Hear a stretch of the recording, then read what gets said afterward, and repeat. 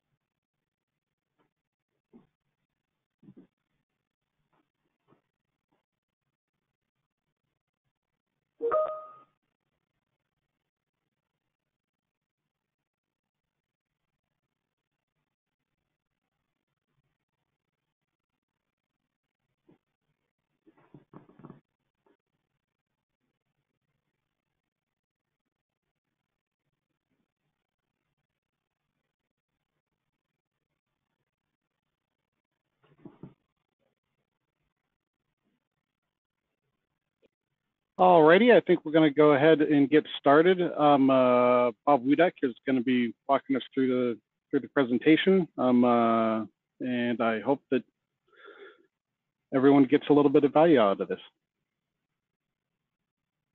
Thank you, Robert. Hello, everybody. My name is Bob Wiedek. I'm the Senior Director of Business Development here at BenQ. And I'd like to thank you for joining our webinar on the LH820ST. This is a product that has been in the works for a long time, and what we wanted to do, as you can see on the screen, is create the ultimate projector for small spaces for golf simulation. So in order to do this, we basically started from a blank piece of paper and hired a national research firm to research what people are actually looking for and the challenges they face when they look at a golf simulator in their home.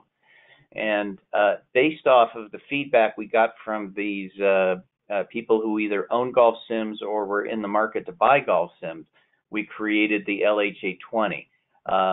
It's not the perfect projector, but I think you'll see it addresses a lot of unmet needs in the market. So we'll walk through the features of that and then compare that to other projectors that are out there on the market to see how it's different, and then open it up for questions.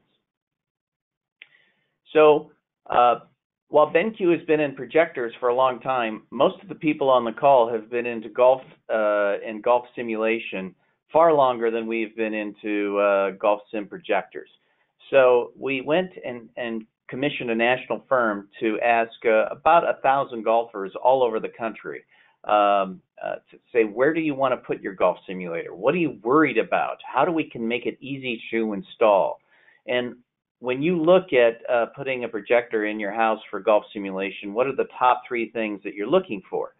So we got a lot of responses, a lot of data, and that basically created the design for this particular projector.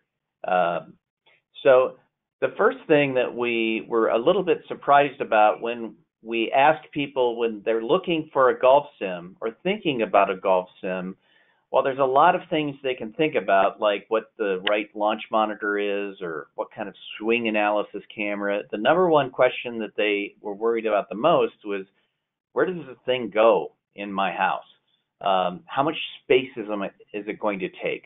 Where is it going to go? So space usage, how much space and where that space is, actually outdid everything in terms of what questions they have. So for those of you who are selling golf sims, this may be obvious to you, but we were caught a little bit by surprise because maybe we're a little too close. So space usage, where does it go?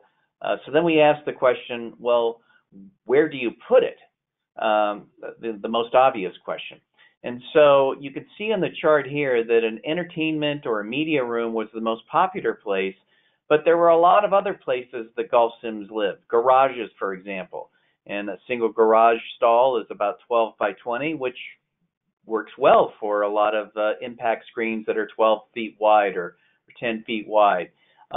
Family rooms, basements, pool houses. So the other thing that when we saw the data, we realized that these are multi-purpose rooms. They're not dedicated rooms like we might have with a traditional home theater. And when we looked online and saw some of the installations, you can see people are very creative. So on the left, there's a garage, single stall. It's at the end. You can see the tires up in the upper right corner of that picture. Very creative use of how they're putting these golf sims in. And even for a large media room like you see in the center, it doesn't take up the whole media room. It takes up a corner. Basements. Basements come in lots of sizes and shapes. You can see here this is a wall with the foam blocks around it to protect the walls from errant golf balls instead of enclosure.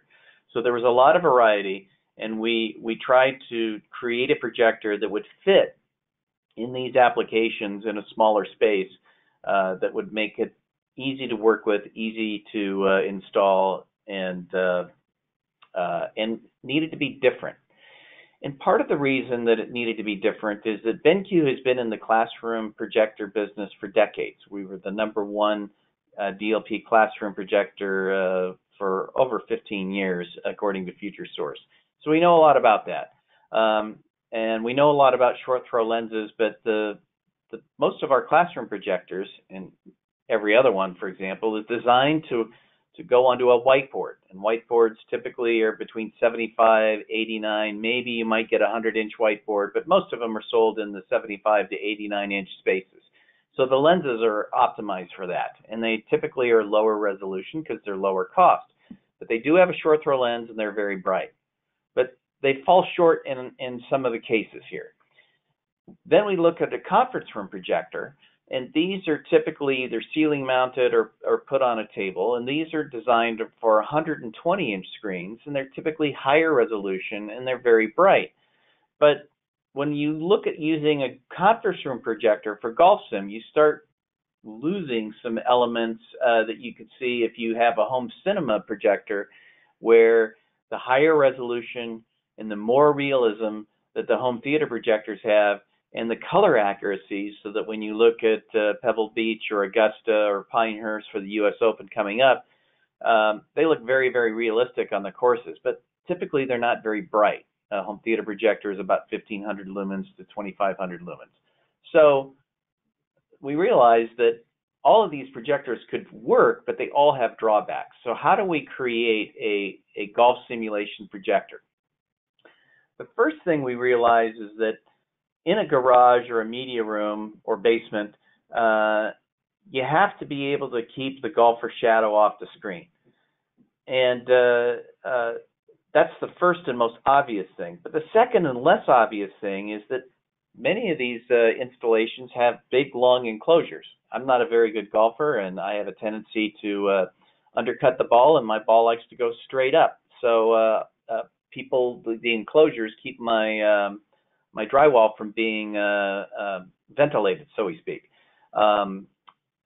The projector may be going into a garage where in Texas it's hot, in Phoenix it's hot. So how hot can it be in a garage without damaging the projector? These are These are questions that we had to address.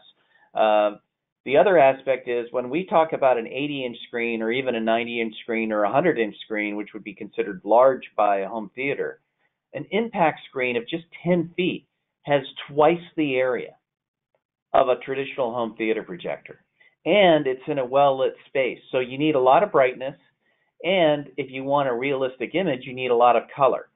So that creates challenges for projectors because home theater projectors are designed to be in a dark, dark room. Because the screens are also so large, you need a lot of pixels. So a classroom whiteboard at 75-inch might be able to be okay with wide XGA, which has only about 1 million pixels.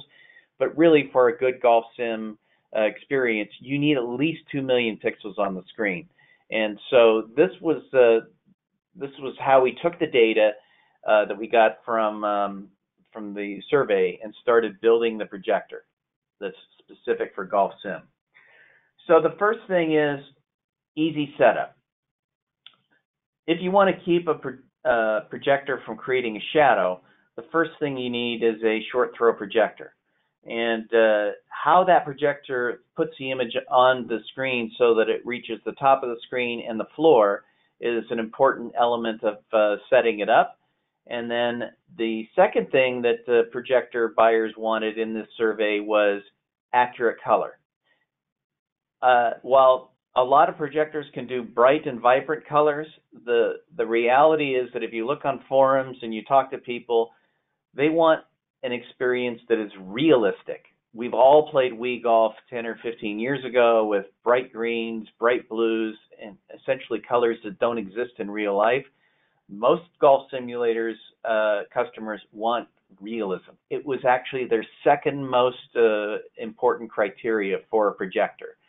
The third is they didn't want to mess with it. They wanted the projector to work like a TV. We don't clean filters on our television sets. We don't replace lamps on our television sets. We just set it and forget it. And that, of all of the attributes, was there. Higher resolution was number 4, and number 5 was brightness. Interestingly enough, most golf simulator websites, when they talk about them, focus on, hey, I'm doing a 5,000 lumen projector or a 4,000 lumen projector or this amount of lumens. And it's actually one of the least important features of a projector when you ask a golf simulator buyer and have them choose from a menu. So can we make a projector that enables all of these things to be true in the right order? Well, the first is, how easy is it to set up? So I pulled 2 images off of the web, and these are from different golf sim YouTubes and videos, and you can see the image on the left has a normal throw projector, and it's demonstrating a very nice launch monitor, but you can see the shadow on the left. The image on the right is Rick Murphy, who's a PGA Hall of Fame teaching pro in the Southeast, and he's got a very big screen and there's no shadows. So this projector is using a short throw lens. So step 1, make sure that there's a short throw lens that works for a DIY installer. Second, and more complicated, is this thing called offset. So this is something that most people don't think about. Even people who sell a lot of projectors maybe don't know what offset is, but offset is part of the menu scheme that we use when we create a projector. If we're creating a classroom projector, typically they don't have any offset because we're mounting them on the ceiling. We're mounting them in a way, the image is at eye level for the students, and the ergonomics of a classroom projector is that the bottom of the screen is typically about 3 to 4 feet above the ground. So you don't need a lot of offset, or any for that matter. Now the same point is when we design a conference room table, and you can see the image on the center here, that table might be 2 or 3 feet above the ground, but the bottom of the screen might be 1 foot or 2 feet higher. So you need to basically bend the lens so that it throws the image up there, so you don't have to tilt it and do all kinds of weird things on the projector. It just sort of works. The most easiest to understand is in NASCAR, when they go around a track because they're making left turns, the default position for the wheel is essentially a left-hand turn. So if you want to go straight, you have to turn the wheel to the right. This is a typical conference room projector with a high offset. But the problem with a high offset is that if you're using this with an enclosure, you have to be able to fill the floor and reach the top of the screen. So a high offset actually hurts us because then we have to put the projector below the enclosure and then tilt it up. So we experimented with a bunch of different numbers, but we found that the 9% offset enables this projector to be ceiling mounted and avoid the top of the enclosure, still reach the bottom, and minimizes the keystone adjustments. So it's a small thing, but because the number one attribute that the customers were worried about is how easy it is to mount, we put a lot of work in the offset element of this particular projector. And the next thing we did with short throw lenses, you can get expensive short throw lenses with lens shift, but you're typically spending more for a typical lens than you might buy for the entire projector. So instead of putting really expensive optics in there, what we used is the technology that's inside the projector to create effects and tools to digitally shrink the image. So if you're a DIY user, you can mount a little bit farther back to make sure you cover the entire screen area and then shrink it. You give up a little bit of pixels, but you still have 2 million pixels to work with. Same thing with digital shifting. If your projector is mounted too high, too low, to the left or to the right, you can move it a little bit without having to remount the projector. And then the favorite feature for most people is this technology called corner fit, where I can simply drag the image from that's over the corner and just drag it to the corner of the screen, and the computer in the inside of the projector will actually do all of the pixel moving around so that the aspect ratio and the images look right. So this is a case of we put a lot of tools in here to where if the projector mount isn't in the perfect place, you can still have a perfect picture. Now, we realized that a lot of projectors go into garages. A garage is a great place. You can, as you saw in the earlier picture, you can be really creative with a garage. But in Texas and Arizona and Florida, garage gets hot. So we basically defined that we had to build a projector that I can play if it's over 100 degrees in the garage. If it's 100 degrees in the garage, the reality is most of us aren't going to be playing in there, but that was our criteria. If you're in Minnesota, you might want to be playing as low as 32 degrees. And so we designed the projector to be able to do this. And if you're in Florida, it will be humid, and it can handle up to 90% humidity.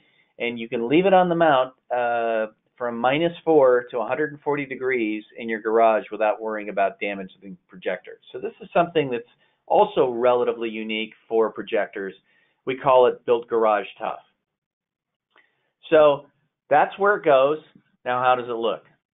So color is something that is unique to projectors because when you buy a TV, you basically get Rec. 709 color. Almost every TV sold has the minimum color standard Rec. 709.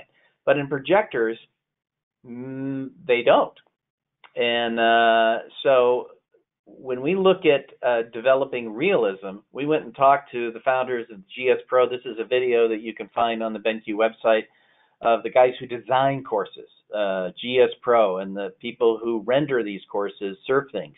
And we had a nice little a YouTube video talking about how they develop realism in these golf course software platforms. And most every golf sim platform is going through engine changes where they're putting more and more realism using the latest gaming engines out there to be able to create realistic sand traps, flowers, grass, et cetera, et cetera. So you can tell the difference between a bent grass green and a POA green. So on our side, to be able to create, we call it play like you're there color, we have to have two things. One, we have to have a good color gamut to be able to reach the type of green that a POA grass green might have, or the pink of an azalea if you're playing Augusta National, or the blue of Pebble Beach number 7, right? So we have to be able to reach there. And here, this projector has home theater color accuracy where we spec it to Rec. 709. If you look at a lot of different projectors, you'll notice that they use nice adjectives like bright, vibrant, other things like that, but they don't use specifications. BenQ is all about specifications. So 90% Rec 709. Here's the color chart on this. This is for color geeks, etc. Meaning that we can cover almost all the colors that is in the best HD TVs, so that the green looks right. More importantly is the second bullet point, which is called Delta E. Delta E says, is the azalea the exact right pink? Is that sand trap the exact right shade of tan, right? And those are subtle secondary colors that are actually quite difficult. Skin tones would be another key measurement here. And so we actually have a delta E less than 2, which is very close to what you would see in a cinema in terms of being able to get the secondary colors right. And we factory calibrate the white point, which is the basis for all the color, right out of the box. So while you can buy a classroom projector that will have quote-unquote bright and vibrant color, it may not have the right point, it may not be able to do the secondary colors right, and it may not have the color gamut. This projector has all 3. So let's talk about everything else. Those are the top 2 things. The third one was maintenance. So, and laser projectors have an advantage over lamp projectors. It's obvious. You don't have to spend $200 or $300 buying replacement bulbs every time the projector gets dim, right? So the laser projector, and there are other laser projectors out there that have the same advantage. But one big difference is that this laser projector doesn't have a filter. And many people don't know that projectors still have filters. And just like vacuum cleaners still have bags, now we've gone beyond that. But for a long time you had bagless vacuum cleaners and ones that you had to buy paper bags for at the grocery store. Today you still have projectors that require filters, even laser projectors, and they have to be washed. So how often do they clean, or how often do you have to clean them?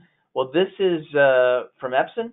And this is a FAQ that says, okay, this is whenever it becomes clogged, some explanation on this.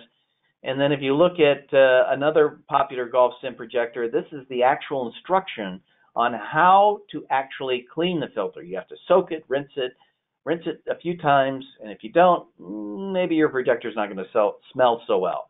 The other thing that is maintenance issues that we've eliminated on this projector is this concept called convergence. If you buy a projector with 3 different color panels, those panels have to be perfectly aligned. And if they're not, you have to go in and fix it. And this is a menu off of one of the popular models today on how you fix it. Okay? So we said, well, that's interesting. How often do you have to do that? So we didn't know, so we went and looked it up and said, how hard is this? And there's a nice YouTube video on how to do this. It takes, according to this guy, about 5 minutes to explain. And it has 11,000 views in just 1 year. So convergence, most people don't think about it. 11,000 people had to watch this video to figure out how to do it. We just decided to get rid of it. The number 4 was resolution and contrast. So DLP projectors made by BenQ historically have excellent contrast, and what we've done here is use the native 1080p chip that we use in the home theater space that eliminate the screen door effect. So 90% of the pixel, that individual little pixel, is full of light. There's only a very small area outside of it, so you don't have this traditional screen door effect. And because it's a single chip, you don't have any red, blue, green lines around this where the images and the colors aren't coming together properly. So it's a very sharp image from day 1 through the entire life of the projector. So between the resolution and the contrast, we put 3600 ANSI lumens on the screen, and you get 3600 ANSI lumens, and it's a nice, smooth, bright, realistic picture, even when you're in an environment where you're close to the screen. You're not seeing any lines or any visual distractions. It looks very realistic. So how does it compare with the other short throw projectors?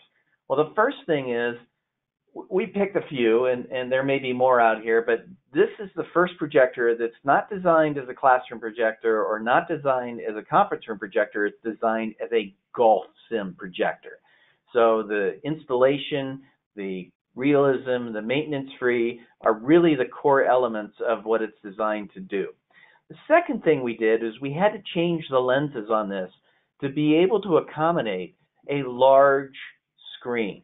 So when you look at the specifications on some of the projectors out there, there are specific limitations. And we had specific limitations on our older projectors, because if you're trying to make a lens that will go 12 feet or wider for an impact screen, it's more expensive than if I make a lens for just 9 feet wide. And it's a lot more expensive. If you think about what you cost if you have a digital SLR and what you pay for lenses for those, you're very aware of how much a different lens can cost. So we've put a more expensive lens on there, and then we added the factory white point calibration, which adds a lot of work to the production of it, but when you get it, it has perfect out-of-the-box color.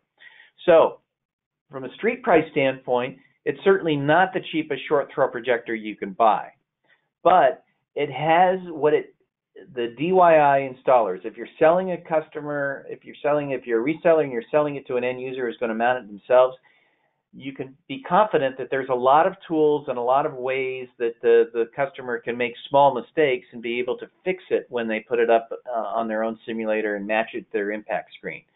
And particularly if it's a first-time golf sim buyer, because most golf sim people that we talk to when they're looking at it knew virtually nothing about a projector. And because projectors are confusing and because golf sims are unique, this is really the idea of designing a purpose-built golf sim short throw projector for this.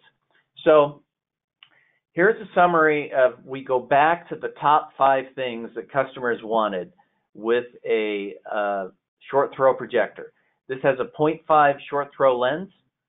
So you can put the projector very close to the screen, and with the digital shrink and Rec 709 color and the dust-proof technology, certainly for the top 3 things, these are all very unique, particularly when you look at other projectors in the market. Same 1080p resolution that a lot of other projectors have, and at 3600 lumens with a laser, it's very, very bright. And because it's designed for color, it's not a case of where the lumen spec is one thing, but when you actually want to have a lot of color on the screen, it doesn't look nearly as bright. So this is a summary of how it stacks up. So the summary here is that if you are selling looking at a larger impact screen, you know, the 4K LK936 is certainly in one of the most popular and most mentioned projectors on the golf sim forum.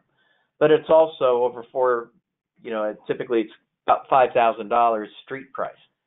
This projector delivers 1080p resolution, a very advanced short throw lens with a lot of the air correction and easy to mount stuff that we did with golf mode for under $2,000, I think. Yes, and for small to medium spaces. And so with that, that's the basic overall summary. We'll open it up for questions.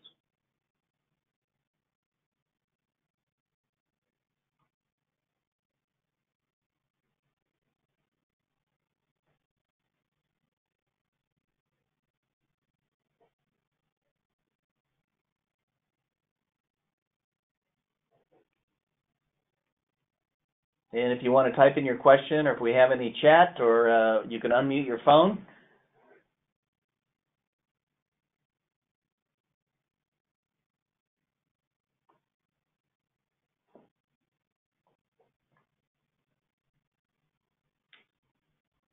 All right. Well, Robert, I think I don't think we have any questions. We'll just open it up here for a little bit longer, but I think that we'll. Is everybody unmuted, or? Yeah, it's just most people are self-muted. Okay. But feel free to ask in chat or in questions, or you can shoot me an email afterwards at robert.hill@benq.com. I'm more than happy to help out with any of your golf sim needs.